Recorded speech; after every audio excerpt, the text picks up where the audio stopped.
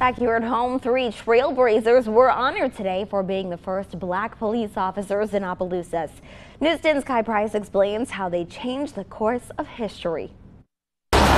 In the 1950s, 3 amazing individuals by the names of Bernard Lewis, Philip Stelly, and Julius Guillory joined the Opelousas Police Department during a time of racial segregation. As a result, they were honored for their contributions to the community.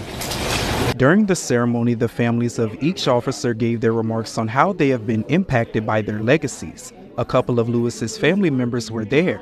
Bernard Lewis's grandson, Bernard Lewis III, says his grandfather's testament to inspire and uplift resonates with him. I've heard a lot of stories about my grandfather from being a young man to the age I am now. I'm still hearing stories.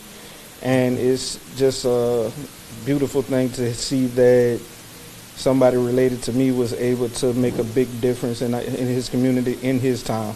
Donovan Lewis says these group of men have shaped a narrative of resilience and progress for those behind them. Them being first black police officers is a small portion of what they left on as far as impact on this city, on the people of this city, on people who've been in this city, who've left this city, you know.